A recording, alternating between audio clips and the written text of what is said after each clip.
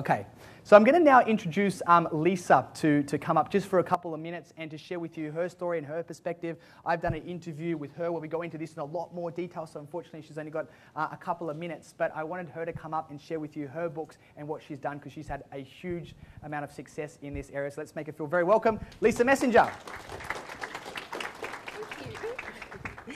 Hi, this is very exciting. I think book publishing is one of the most exciting things that you can undertake. So I think I've got about 3 minutes. So I'm going to just very quickly talk to you about my background and how I came into book publishing, and then give you 3 examples of different books, 2 of my own and another one that I've worked on relatively recently.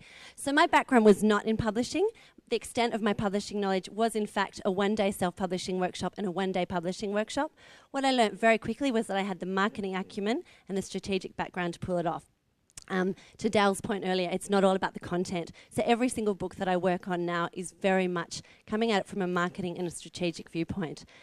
My background was, luckily enough, in marketing. So I'd owned a marketing company, Messenger Marketing, for 5 years. And prior to that, I'd worked in sponsorship on a global scale. So I used to sell the sponsorships, which is basically brokering corporate partnerships for Cirque du Soleil and all of Andrew Lloyd Webber's and Edgley International, the Wiggles, and a lot of other big names. So I knew how to broker deals, and I thought, there's an exciting opportunity here. I can apply this to books. So my first book came out nearly 3 years ago. It was called Happiness Is, and this is it. What I did was, as I said, I had no knowledge.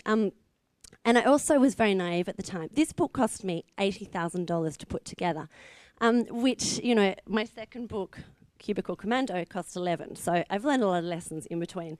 What I did was I thought, well, I don't have $80,000. In fact, at the time I had about $800 that I could put towards this book. So I came up with indicative spreads. I came up with a 16-page document, which was the cover. Like Dale said, to do that, you know, first up is really, really important. I then came up with indicative spreads as to how the book would look and author credentials and a whole lot of other things that publishers will need to see as well. I then went to a charity, Kids Helpline, and I said, which was something that I was very passionate about and a charity that I was already working with. And I said to them, look, this is an idea that I've got. You don't have a lot of tangible product at the moment. Are you interested in partnering? They said, we absolutely love it. Here's $20,000, and basically wrote me a check on the spot. And I thought, well, if a charity's going to do that, you know, there's something in this. So I then started to sell to a whole lot of corporates. So I basically underwrote the cost prior to going to print, which was pretty exciting, having no knowledge in the publishing industry whatsoever. I did know how to broker deals though. So I now do that with Happiness Is. It also had a lot of strategic aspects to it. So it's a photographic compilation book. There are 300 Australians in there. There were 65 photographers. All of them sent me material. I didn't pay for any photos in the book, other than I've got 24 celebrities, again, people with a profile to actually from an endorsement and testimonial perspective, a lot of media, a lot of high-profile people that I knew would help distribute as well. So again, very strategic decisions around that. Once the book came out, I then had a tangible product. The media went ballistic. Because I self-published, I didn't have to compete with, you know, publishers who might be putting out 60 books in a month and have one PR person looking after all of that. So I had a tangible product to hang the media off. The Kids Helpline partnership was fantastic. They got 1,000 books in exchange, so they were able to on-sell for $35 and make a $15 profit. They also had an extraordinary database, and we did breakfasts all over Australia where I spoke, and all the proceeds of the book went to them. A royalty went to them from every book in the bookshops. So a whole lot of strategic decisions all the way through. Once the book was out, I also then had a tangible product to go to people who I hadn't necessarily gone to before from a corporate perspective.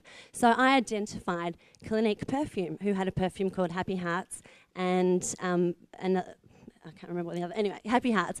And essentially I went to the marketing director and I said, look, I think there's a really good fit here. And she said, fantastic, I'll take 2,000 copies. Now, Happiness Is has now sold over 25,000 copies in Australia. Of that, only 4,000 through bookshops. So primarily, my markets are very much corporate, and it's extraordinarily exciting. So that's done really well for me. My second book, Cubicle Commando, is even more strategic. Our first print run, we've done 20,000 copies, which, you know, a lot of people primarily would print, say, 3,000 to 5,000 on the first print run. but it's primarily been pre-sold. I've got a lot of case studies in there, so big corporates, Mercedes, IBM. It's a book aimed at entrepreneurs, so internal entrepreneurs within corporations, and basically empowering them to work within a dirty big corporation. So it's a niche market. I identified a niche and I pre-sold to a number of different corporates. So that's been really exciting. Also from a trade and consumer perspective, with this book, I've brought on board Red Balloon Days, for example, who I identified their target market is also wanting to get to entrepreneurs and people who are very creative and innovative within an organisation. So again, to Dale's point earlier, they've got a fantastic distribution base on their website. So we've done a, purchase this book and go in the running to win a Red Balloon Day, which is essentially a $250 voucher, of which we have a whole lot, to go and have a Red Balloon Day or dive with the sharks or whatever it happens to be. So again, a really good partnership from a distribution perspective. So essentially, I pre-sell books to corporates, and I come up with a whole lot of benefits. They get a number of copies of books, but then they also get a lot of perceived benefits. So I might say to them, for your investment, it might be $20,000, so they get 1,000 books, but they'll also get me as the author. I'll come in and speak to your team for half a day, and we'll do a workshop and we'll talk all about distribution of this particular book, which is perceived value for them because, again, as Dale said earlier, they love having the author coming in, but it's also great for me because I can come up with fantastic creative ways to distribute the book, and that helps move more copies. So it's a really, really exciting opportunity, I think. Just very quickly, one other book that I worked on was through a traditional publisher. Traditionally, they had published books for other people, and they came up with, this is relatively recently, they came up with the concept of doing a book all about childhood illnesses and how to prevent them. And they were very clever in as much as they approached a large hospital in Australia, and they pre-sold ads up the back of the book. Now, they pre-sold ads to the tune of $466,000. The book cost about $150,000, but they made a lot of money before the book had even gone to print. But they had an issue because bookshops, a lot of the time, won't take books that have got ads smattered all through them. So they came to me and said, what do we do about this? And basically, I said, you've kind of gone about it in a bit of a funny way, but one of the advertisers had a double-page spread. It was a bank. So I went back to the marketing director and said, can we tap into your distribution base?